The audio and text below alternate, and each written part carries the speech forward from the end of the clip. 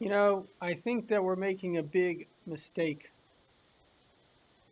Throughout all of Jewish history, if you read the Bible, whenever there was an issue, the prophets who came to us basically had the single message, which is turn to God.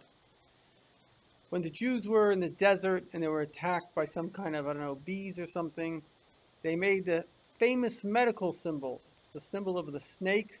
Maybe they were attacked by snakes, and it has a pole. And they had to look at this. I think there was a snake on a pole. They had to look at it, and they got better.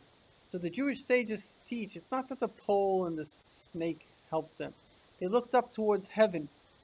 If we want to save ourselves today, we're facing a literal, it's not just a coronavirus plague. We're facing a catastrophe of epic proportions in terms of the economy. Things are looking very serious. But in a single moment, in 1 second, there was a story that Sancherib, the king of Ashur. Now, this is amazing because the story is not only corroborated in the Bible, in the Assyrian palace, they found the same story, and historians, Egyptian, Josephus, they corroborate the same story. The king had come, and he surrounded, literally 1 day later, was going to attack Jerusalem.